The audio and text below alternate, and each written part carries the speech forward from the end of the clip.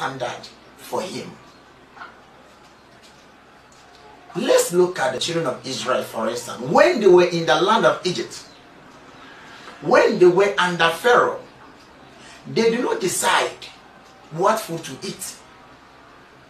In fact, Pharaoh gave them so many commands, and they followed. The Bible says that when God finally rescued them from the land of Egypt, they couldn't enter the promised land. They couldn't enter the land of Canaan because they refused to change their mind. They were still living the life that the Egyptians were living. The life that they went to Egypt to copy. They still take upon themselves that kind of lifestyle. So it was difficult for God to reach them. So God has no choice but to let them all die.